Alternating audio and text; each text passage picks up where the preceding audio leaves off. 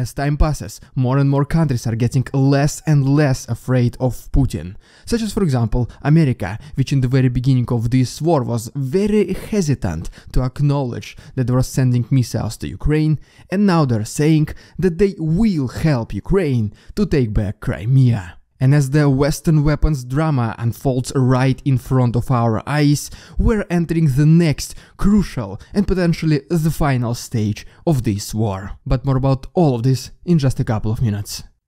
What's up, investors? It's the Russian dude. Let's go straight to the point and see some most recent footage. And our first video is the very first Bayraktar drone, Kizilelma, which is using Ukrainian engines. And among its basic characteristics is that it can carry a cargo of up to 1500 kilograms, the maximum speed of 900 kilometers per hour, the range of 930 kilometers, the altitude is 10,668 meters, and the time where can this drone operate is 5 hours. And speaking about the drones, Ukrainians came up with the new technique how they can catch Russian drones, as you can see from this picture. And what you are basically looking at is that a Russian drone simply got caught in this net. And in addition to that, right here we have the most recent report by the Air Force of Ukraine, which shows us how many Russian aerial targets they were able to intercept recently. And as you can see, in addition to 2 missiles and 1 drone, Ukrainians were able to intercept 2 fighter jets Su-25 and 1 helicopter Ka-52. So basically yes, Ukrainian air defense is getting much better than it used to be, but in order for them to achieve the complete dominance, they still need these Western weapons and military vehicles. And we will talk about this drama with the supply of this machinery in just several seconds. But for now, you might remember that last week Russia started actively deploying air defense systems inside Moscow.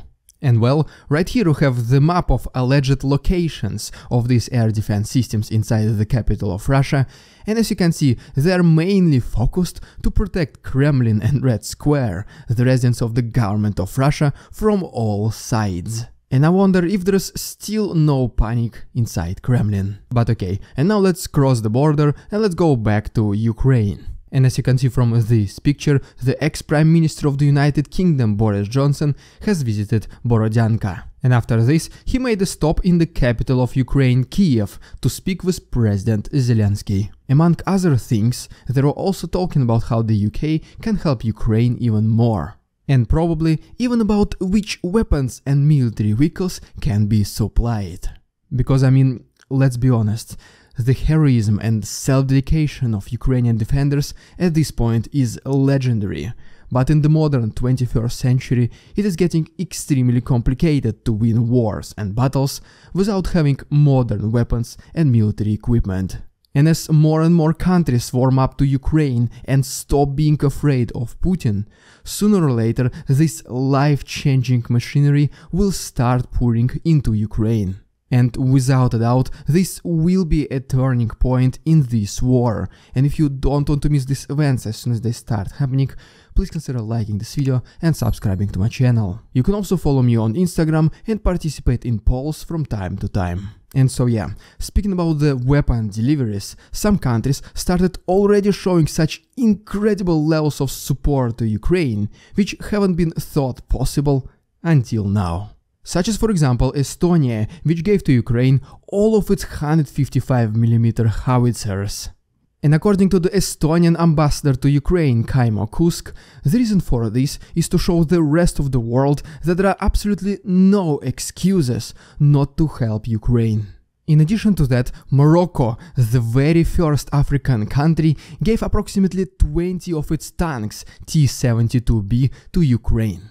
And then as you can see right here, we have a video from Poland of an extremely huge convoy of American Bradley armored personnel carriers, which are allegedly being transported right now into Ukraine. And even though, according to President Zelensky, Ukraine is extremely grateful for every single tank and armored personnel carrier that Western countries send to Ukraine, unfortunately, most likely this will not be enough to fight against the fleet of thousands of similar military vehicles that Russia has. But one of the main responsibilities of these supplies is that they do an incredible morale boost to Ukrainian soldiers who feel that the rest of the world is behind their backs. And then Germany and its Chancellor Olaf Scholz was also heavily criticized for not giving Leopard tanks to Ukraine. But then, as you can see from this video, the German forces started relocating its Patriot air defense systems to Poland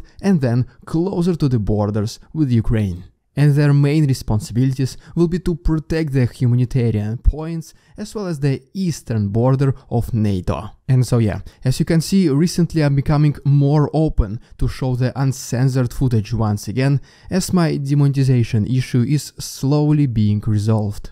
But if you still want to support my work and in return get access to hundreds of photos and videos that did not make into my daily episodes, please consider joining my Patreon. All the useful links can be found down below. Alright, and before I talk about this brand new activity of Russians in the Zaporozhye region, let me give you a very quick update from the east and from the north of Ukraine. And as you can see from this picture which came to us from Kiev region, Ukrainians are digging trenches, building bunkers and other defense structures. But as we move more to the east, right here we have a picture of Russians launching one of their attacks. And as you can see, the Russian soldiers are just literally running into the fight without having the support from any of its military vehicles. Pretty much exactly the same tactics which was used approximately hundreds of years ago, which only once again supports the previously made claims that Russia is winning battles with the numbers of people, not with the superior military tactics. And then, according to the report by the Institute for the Study of War, Russians continue their offensive operations along RETAKE Crimea highway, and at the same time, obviously, their main directions of attacks were along Bakhmut, Soledar, Avdiivka and Donetsk city. One of the heaviest combat activities which has been reported recently happened around Krasnohora, and as you can see right here, Russians looks like trying to encircle this settlement. And as we move to the west, a missile strike by Russians has been reported in Kramatorsk. And right now, let's briefly take a look at this map, which shows us the changes in territorial control. And right here, we can see that Russians captured more land next to Vadiane and Opotne. As we move to the north, we can see that Ukrainians were able to take a little bit back of its own land to the west of Novoselivka. As we move closer to Bakhmut, we can see the changes in territorial control which happened around Klishchinivka. And then, speaking about previously mentioned Krasnohora, we can see that Russians advanced a little bit to the north of this settlement. And in addition to that, Russians expanded their invasion to the north of Soledar. And ultimately, as we go along Svatove Crimea road, we can see that Russians also got a little bit closer to the Ukrainian territories to the west of Ploshanka. Alright, and now as promised, let me give you a very quick update from the south, where recently, reportedly, a missile struck a residential building located in Nova Kakhovka. As we move to Zaporozhye region, Russians attempted an assault against Sherbaki, small village, but this attack was repelled by Ukrainians, and in addition to that, several Russian armored personnel carriers were destroyed. And then, as you can see from this map, there is a brand new activity of Russians in the Zaporozhye region, and according to the report by the Institute for the Study of War, their main focus of their attacks was against Orikhiv and Hulyai Pole. And as for now, the majority of these attacks, especially around Hulyai Pole, are being repelled by Ukrainians. So yes, it does look like that Russia already relocated enough forces from Kherson region and Crimea to Zaporozhye, because that's why we see this new offensive of Russians recently. But in addition to that, according to the representative of the Defense Intelligence of Ukraine, Vadim Skibitsky, the reason for this relative partial success of Russians recently, it is because they do learn on their own mistakes. What he says is that the longer this war goes on, the more experienced Russian soldiers become, which is pretty much exactly the same thing I was talking about in one of my recent special episodes. Previously, the attacks of Russians were pretty much random and unexpected, and they were only hoping for this element of surprise. But right now, as Ukrainians are getting more and more prepared in terms of defense, this is when Russians have to come up with something more extraordinary, rather than just going forward and attacking. In addition to that, they also start learning the areas which are protected by Ukraine air defense systems. That is why they try to avoid these territories. And to make things even worse, do you remember all these claims by the Russian authorities in relatively near past that's it, the partial mobilization is over, there'll be no another wave. And I mean, you know the style of Russian propaganda, the more they say about something that is not going to happen, the more likely this thing will actually happen. And so recently we have this new statement of the press secretary of Russia, Dmitry Peskov, who said that the partial mobilization does not only include the mobilization itself, it also includes other activities. And for this reason, the order of Putin of this mobilization is still active. So, does this all mean that we have potentially another round of mobilization coming up in Russia in the near future? And at this point I think it's very hard to tell, so just let's wait and see. But according to some highest government and military representatives of Ukraine, such as for example, once again, Vadim Skibitsky, Russia has everything done, everything prepared in order to start another second round of partial mobilization. And the main reason for this, as he thinks, is that this spring, or maximum this summer, this is when Russia will launch its ultimate, massive and most likely final offensive. And because of this, Russia will need to assemble all of its resources it got, because in case they lose once again, this will be truly a devastating blow to Putin himself. According to Skibitsky, the most active battle zones will be most likely in the east of Ukraine, probably in the south, and very highly unlikely in the north of Ukraine, from the territory of Belarus. And in addition to that, the Western media also started to acknowledge that this war right now is being transitioned into the next and very crucial stage. The main assumption is still the same, that the main combat activities will be happening this spring, and at the same time that the Western weapons and military vehicles will play an incredibly important role in the success of Ukraine. But even though this change might sound scary, in fact, this will be much more beneficial for Ukraine, as more and more countries will be less and less afraid of Putin and they will start showing the support to Ukraine. Such as, for example, once again America, which I mentioned in the very beginning of this video, which in the beginning of this war was even hesitant to acknowledge the fact that they sent Stinger anti-aircraft missiles to Ukraine. And now they're saying that they will help Ukraine to retake Crimea. So pretty much yes, since 2014, when Russia illegally annexed the peninsula, America always acknowledged that Crimea is a part of Ukraine. But whenever this war started back in February 24th, 2022, America was pretty hesitant to send weapons to Ukraine because they were afraid that they might use them against the territory of Russia, including against Crimean Peninsula. And now these hesitations seem to start to fade away.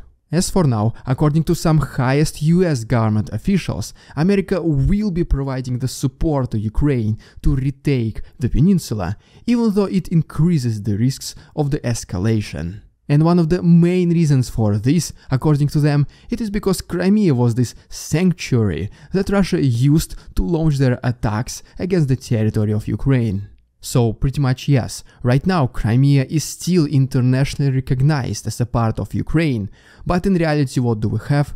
It kinda became the Russian military territory. And besides providing the territory for Russians, which is pretty close to the territory of Ukraine, to launch their attacks, Crimea also plays a huge role in the Russian military tactics as being the main logistical hub in the south. And so it looks like that Americans realized that Ukrainians in fact do not need to retake the entire peninsula, they only need to show that this is quite possible. And as soon as Ukrainians start showing the real threat to Putin's beloved Crimea, this is when potentially Russia can be forced into negotiations. And exactly with this idea, it became so much easier for America to show the actual military support to Ukraine, which started back in the days with, for example, something like HIMARS, and now these armored personnel carriers, Bradley. Because one of the greatest achievements of Ukraine in this still ongoing war is that they were able to show the rest of the world that Putin is not as scary as he seems.